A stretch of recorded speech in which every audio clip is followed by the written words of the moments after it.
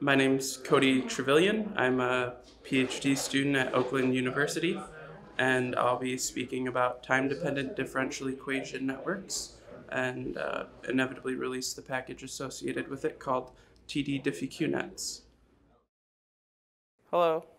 Uh, how's everybody? Yeah, good. Awesome. My name is Cody Trevillian. I'm a PhD student in applied and computational physics. And today I will be talking to you, I'm at Oakland University. Today I'll be talking to you about time-dependent differential equation networks that's going to inevitably be packaged up in something maybe we'll call TDDiffy QNetworks. Nice fun name. My co-author is Dr. Vasil Tiberkevich. She is my research advisor, and I should note that the preliminary code work, some of the foundational structures were built by James Voorhees, who's unfortunately left us for industry. So this is the abstract. It's a bit to read, but if you'd like, it's there and it's available. So basically, these time-dependent differential equation neurons describe the action of physical neurons. These can be biological or any sort of system that evolves over time. You aren't locked into the model that we show. But the benefit of biological neurons is that they really only fire when you interact with them, right? So that then gives us something like a spiking action. So here I show a series of 4 neurons, and they each can carry signal from the first through to the last. And you'll see that this is a very nice thing to have, especially if you want to set up a system of these neurons in a network and have the signal cascade from start to finish with as little extra energy as possible. So like I said, these physical neurons aren't limited to biological systems. And as we'll see, there's other systems that can be used beyond. Maybe you've heard of like the Hodgkin-Huxley model or some other fun systems that exist. But basically, the reason why we want this spiking action is that the brain is awesome and it uses spiking signals. So that's why we inevitably have something called spiking neural networks. And we'll see that these are kind of difficult to implement in the basic neural network package that's available. So we built this. So these networks inevitably are for neuromorphic computing. And if you're not sure of what that is, basically there are chips that can emulate these digital signals such that you have kind of spiking action going from one part of the chip to the other. But even still, these are subject, some of them, to the von Neumann bottleneck, which is the separation of the memory unit and the processing unit. The brain itself has these kind of intertwined. The various parts of the neuron can act independently of one another and process information the same as they can work together. So what we implement is representative of this, right? So if you've, let's see, there's systems that exist, right, with some various efficiencies to them. Here I show that here's the human being.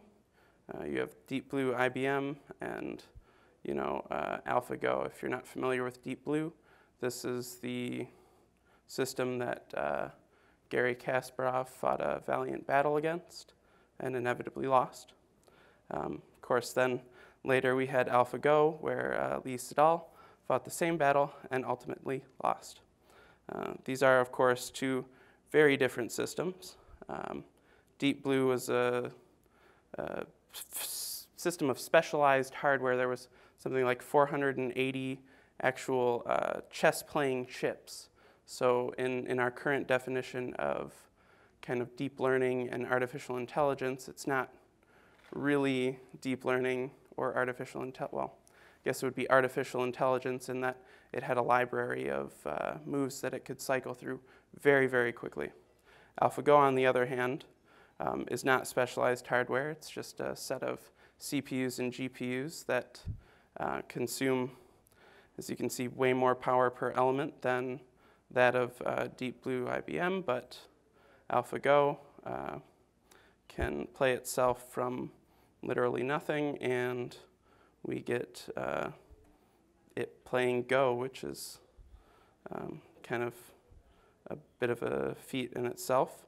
And yeah, but as you can see, with specialized hardware, you can get a lot greater efficiency than you do with something that's more generalized of an approach like AlphaGo.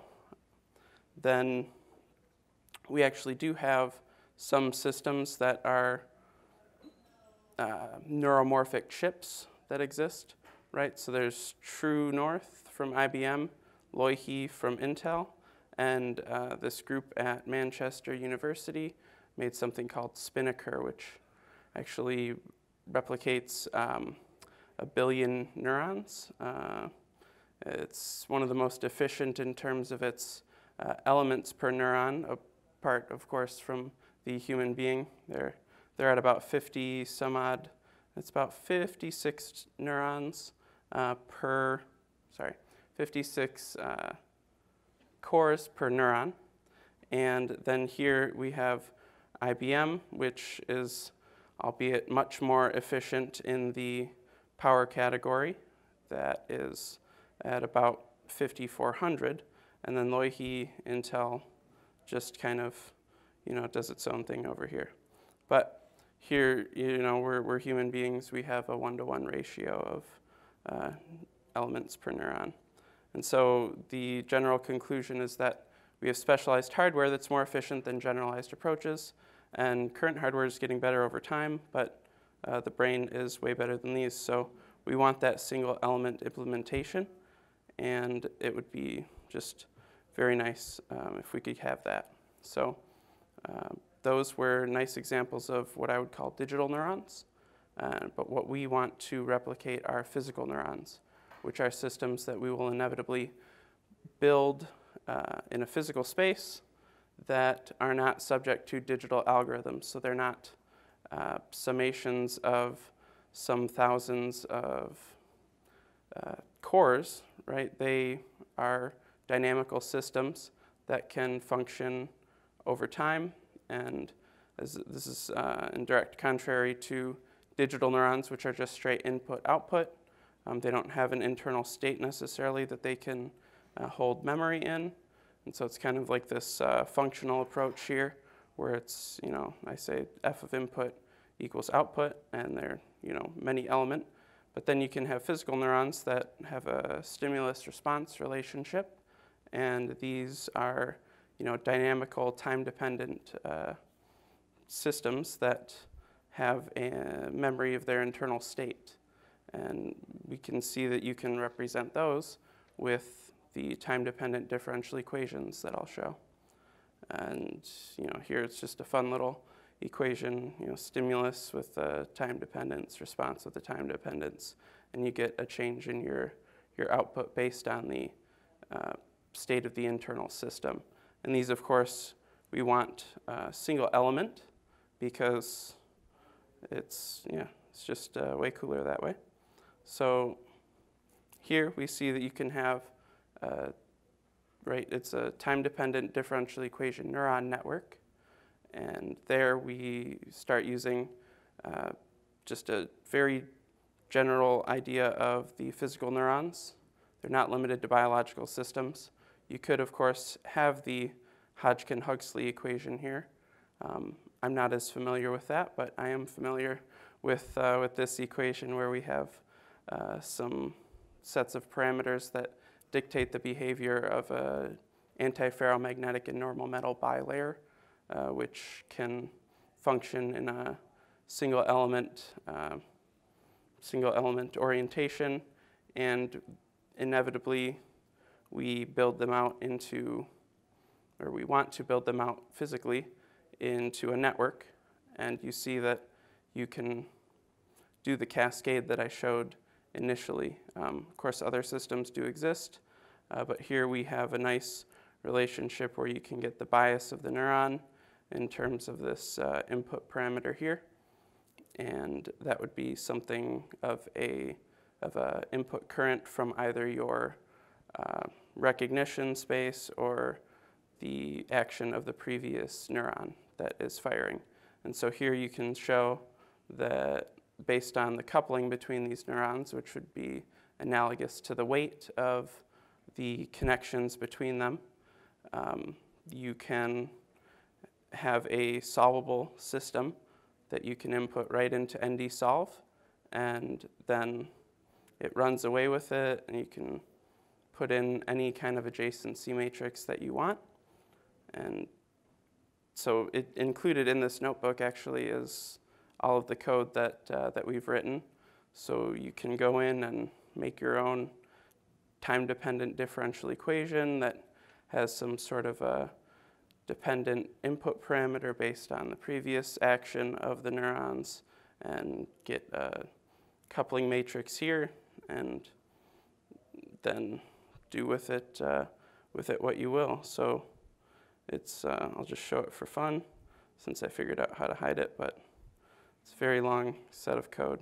So if you want to spend an entire afternoon looking through that, you're more than welcome. So basically, I built out 4 main functions. There are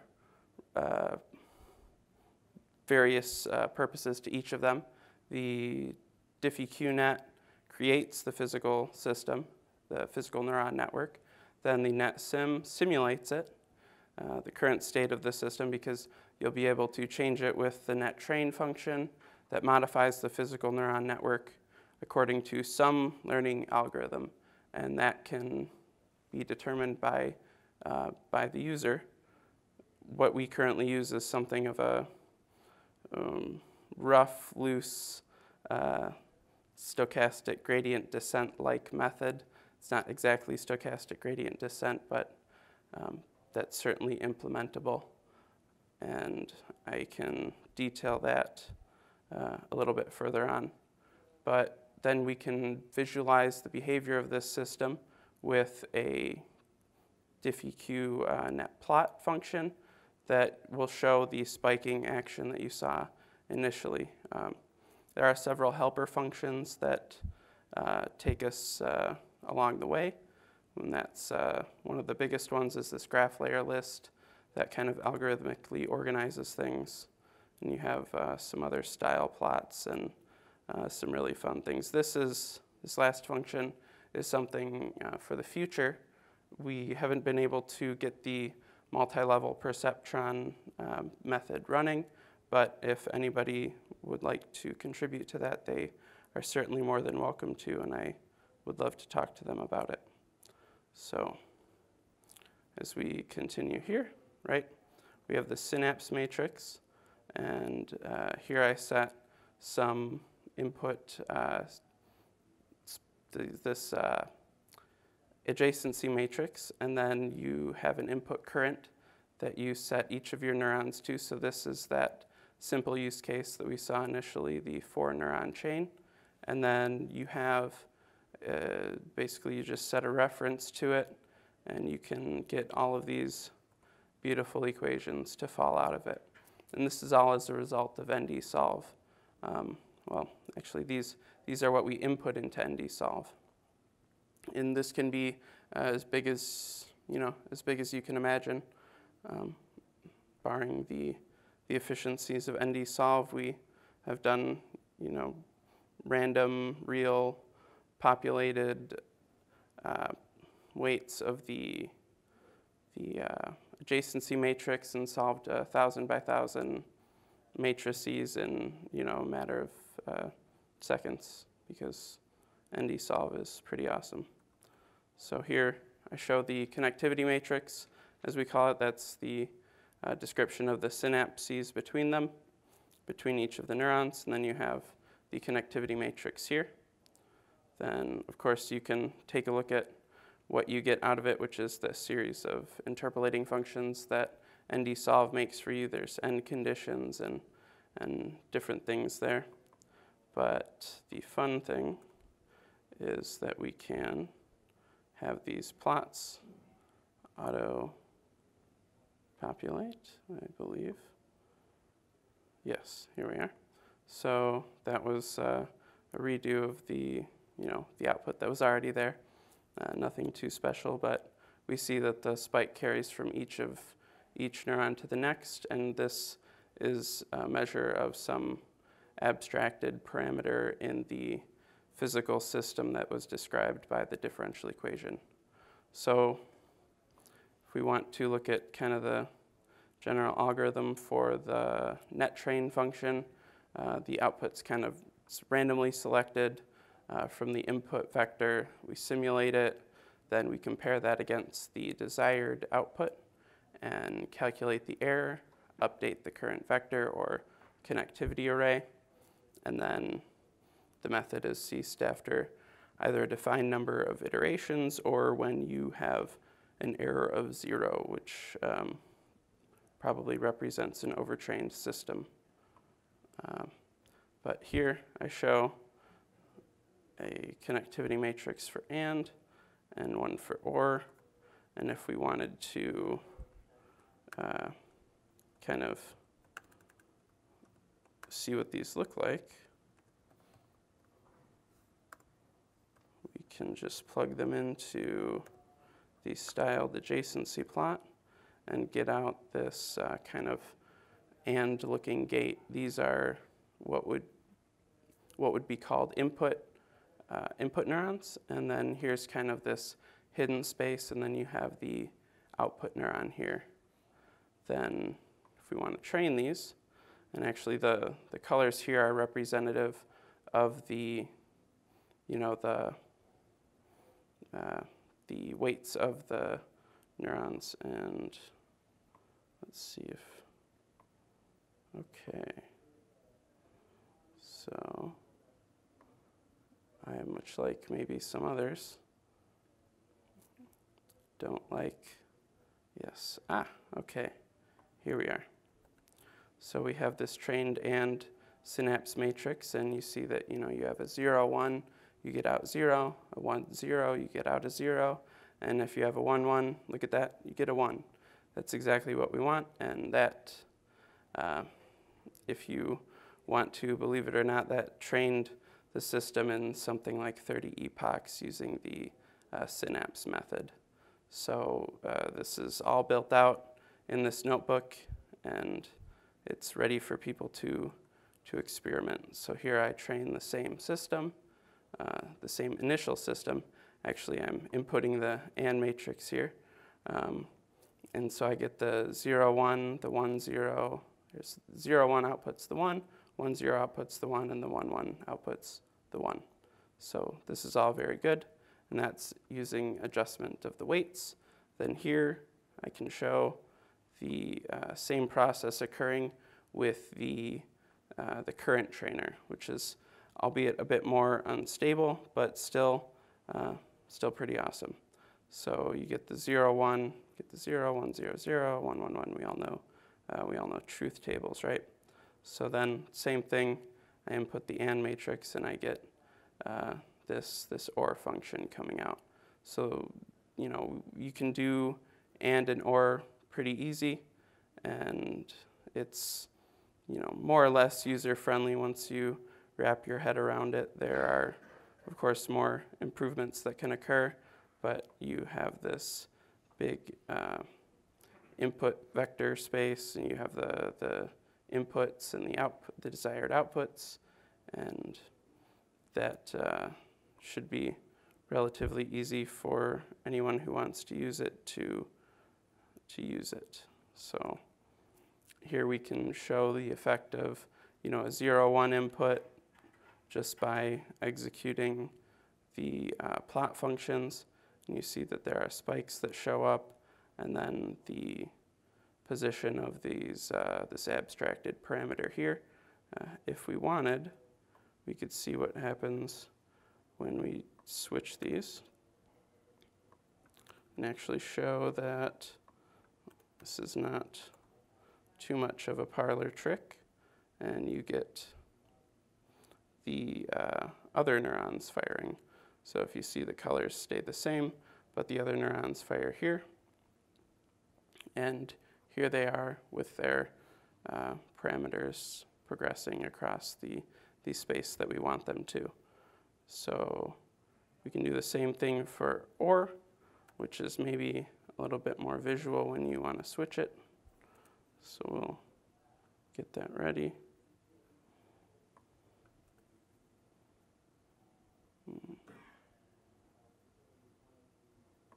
See what happens.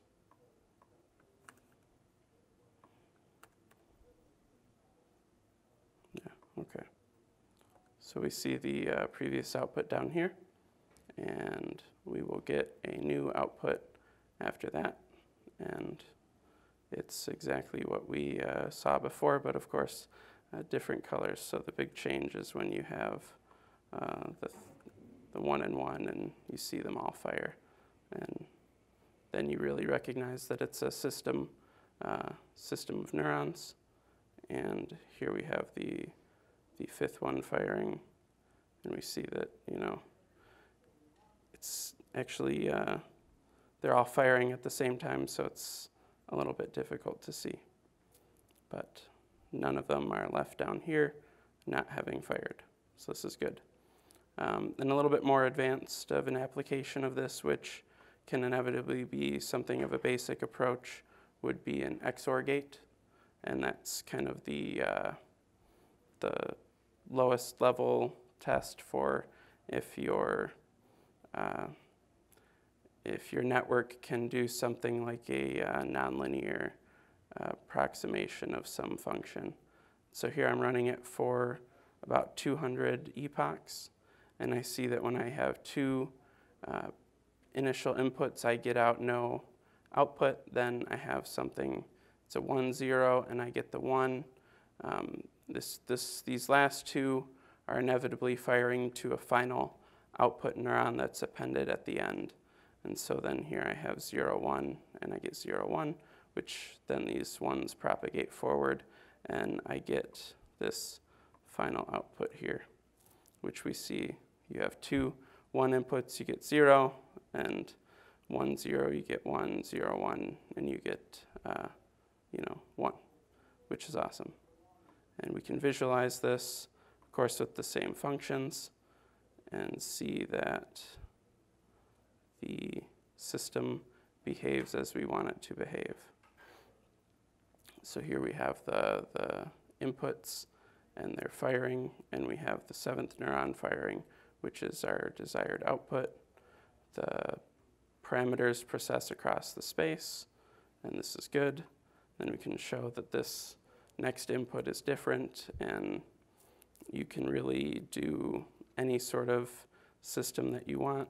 So here I'm firing both of them, 1 and 0, and we get this output. So it's a really versatile system, and you can kind of do with it what you will. Yes, so this is the 0, 1. So that was the 1, 1, which is why we didn't see the 7th neuron fire. Then we have a 0, 1 input, and we'll see the 7th neuron fire, which is a good thing, and our system works like we trained it to. Yeah, this was a very long time coming. So basically the key takeaway from this is that you have spiking neural networks, and those working with neuromorphic computing are becoming way more popular. They're more efficient and more versatile than traditional neural network approaches. Physical neuron networks are going to be central to efficient spiking neural networks, and if we can have a single element implementation of specialized hardware, that's what we want. So thank you to the Wolfram language that can do that. My email's here. Yeah, so Here's the thanks.